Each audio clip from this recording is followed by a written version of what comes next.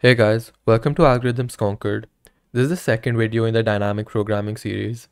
Today we'll be practicing what we learned in the last video, and I'll be telling you about how you can compute dynamic programming solutions in a different way so you can do it depending on what you feel comfortable with for the next problems. So the next video will also be dedicated to exploring another problem, and then after that we'll start learning more theory about dynamic programming. So this problem is Frog 2 from the educational dynamic programming contest by AdCoder. And in the last video, we saw Frog 1. So if you haven't seen it and you don't know what dynamic programming is, you should definitely go back to the last video. I'll leave a link to it down in the description below. But otherwise, let's get started. So in this problem, we're told that we have a frog at stone 1 and we have n stones, with each stone having a height. And so this frog has to reach stone n, and it can jump to any of the k stones in front of it. So we're given a variable k, and we're saying that if a frog is at a certain stone, let's say the frog is here and k is equal to 3, then the frog can jump over here, or over here from this stone.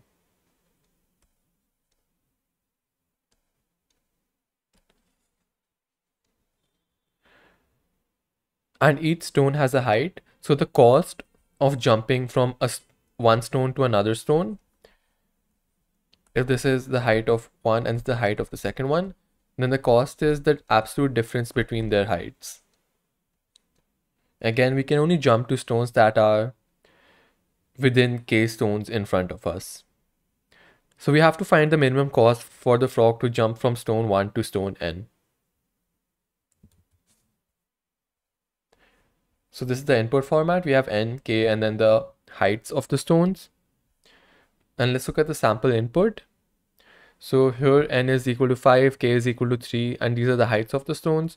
So the optimal path here would be from 1 to 2 to 5. So you jump from 1 to 2 with the cost of 20, which is the absolute difference between 10 and 30. And then you jump from 2 to 5, which is 30 minus 20, which will be 10, and it gives you 30. I'm not going to be going all of the sample tests. If you want to, you can do that yourself. Of course, the problem will be in the description below. And a greedy approach will not work for this. Again, you can verify that by trying to do a greedy on the last sample input over here. But other than that, let's now quickly revise what we learned in the last video. So in any dynamic programming problem, there are essentially four main components. You have the parameters, state, base cases, and transitions. The parameters define your subproblems, and they need to be very well defined so that you can uniquely transition between different states. And you'll understand what I mean by this in the next video. Your state is a specific subproblem that you're trying to solve for. So basically, if your parameter is minimum cost to do something, and you're saying dp of I, then I is that state, that particular subproblem you're solving for. So dp of 5 or dp of 20 are also states. Base cases are states that you already know the answer to. This is information you're usually already given, or information you can deduce from the problem statement. And transitions are how you, if you know the answer to a certain state, it's how you use that answer to come up with the answer for a new state. Or you can combine the answer to multiple states and try to come up with the answer to a new state. And that is why base cases are important, because in dynamic programming, to compute the answer for a state, you have to transition, but you can only transition if you know the answer to some state.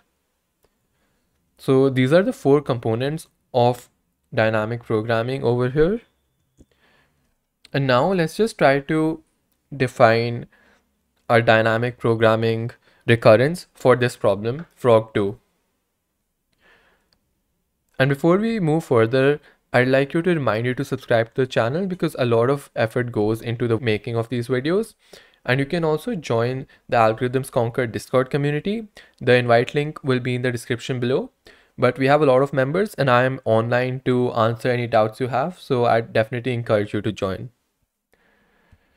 Okay, to come up with the state, the DP parameters and the transitions, we have to think in terms of the choices we can make.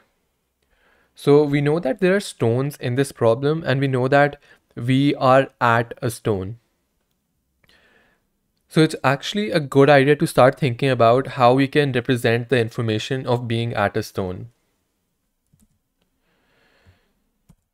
So let's define our state to be dp of I minimum cost to jump to stone I.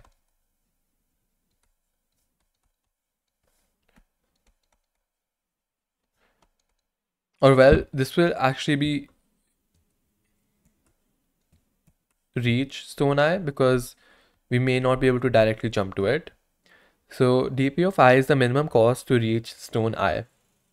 And we chose this parameter because the information we have is that we are at a certain stone and we can jump to more stones. Because we're dealing with the stones we're at, it's a good idea to store the cost to reach some stone. And you'll get better at this by solving a lot of problems. It's going to be very difficult at first, but just keep on solving problems and you'll start seeing that you can kind of come up with parameters yourself, and then eventually you will be able to come up with parameters yourself. So now we have our state, we have a parameters, and let's try to define our base cases. And for easier problems, this you will be easily be able to deduce from the problem statement. So we're told over here that the frog is initially on stone 1. And if our definition is minimum cost to reach stone I, it means that the answer for the state dp of 0, dp of 1 technically, is 0. Because we're told that the frog is already on stone 1. So there is no cost to reach it. And the answer for it is 0.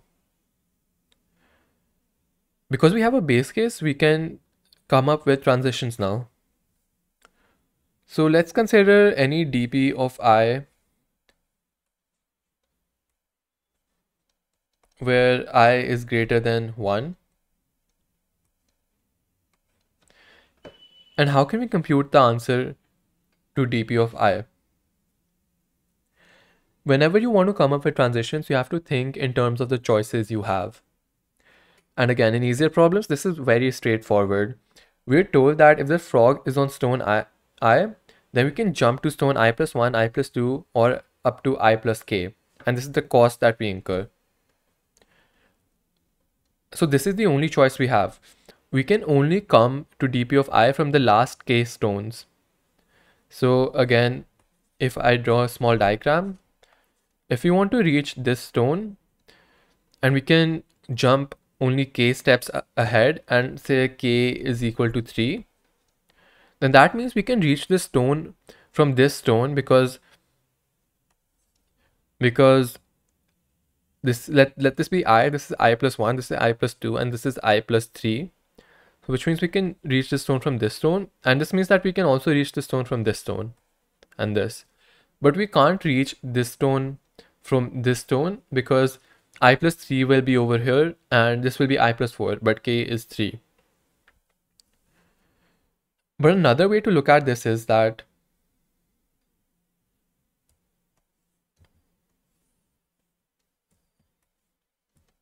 we're told that from stone I, we can jump to I plus 1 to I plus 2 to I plus k.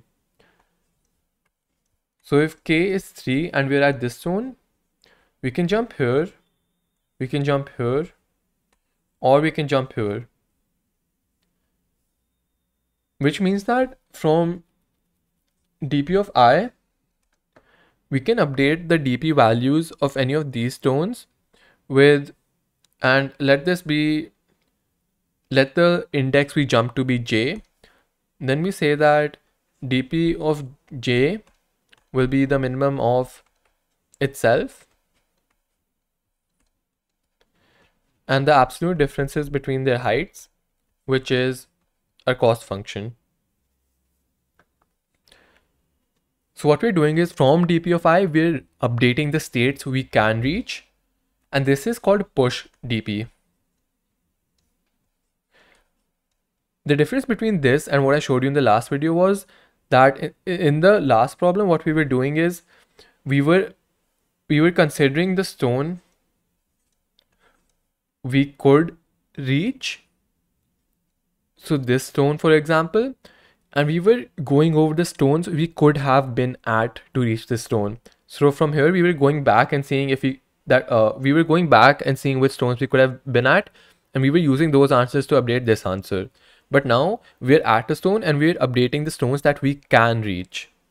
So this was called pull DP, and this is called push DP. And you can use either depending on what you feel comfortable with for a particular problem. Sometimes it's just easier to use one over the other in different problems. Not that it'll matter a lot while we're still doing easier problems, but yeah, it's just something that you should know. Okay, so dp of j is equal to minimum of dp of j, h of j minus h of I, plus dp of I. I think I missed the dp of I when I wrote it up earlier, but yeah, we need this dp of I because we have to add to the cost we've already incurred. And this will be our transition.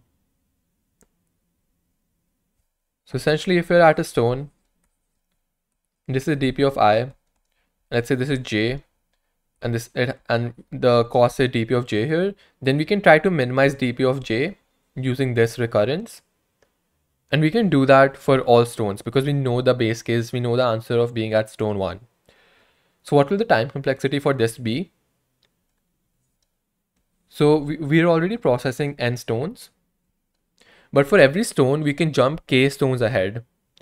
So we're going to have a loop saying that from stone I, we can jump to stone j, which is any stone in the next k stones. And we're going to be trying to minimizing the value of dp of j. And I'll show you code for that and it'll become much more clearer. So the total complexity will be O of n into k, which will be 10 to the power 7, and it'll easily pass.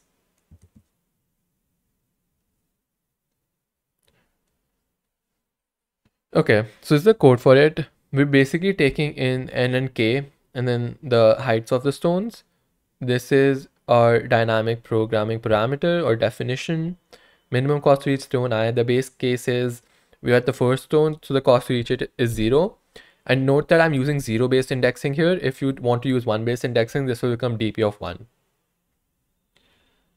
So we're at stone 0 initially, and we can jump to any stone within the next k stones of it. So this is the second loop. We're at I, we go from I plus 1 to I plus k, and we can only jump to it if this is within the end stones that we have. So then dp of j is just, you try to minimize its value with the value we already have, the cost we've already incurred, and the cost of jumping from I to j. And if we repeatedly do this, our answer will finally just be dp of n plus 1 or dp of n depending on 1 base or 0 base indexing, which is the minimum cost to reach stone n, according to our definition. And that's pretty much it for this video. So I'm not going to be doing the dynamic programming process myself because once I give you the recurrence, it's easy to do it yourself. And I think it'll just save us both some time. And yeah, thanks for watching. If you have any questions, make sure you join the Algorithms Conquer Discord server, or you can leave your comments down in the comment section below. And like the video if you enjoyed, and subscribe to the channel and press the bell icon to get updates about my uploads. And I'll see you in the next video. And in the next video, we'll be going over problem vacation from this educational DP contest. And after that, we'll be going into more theory.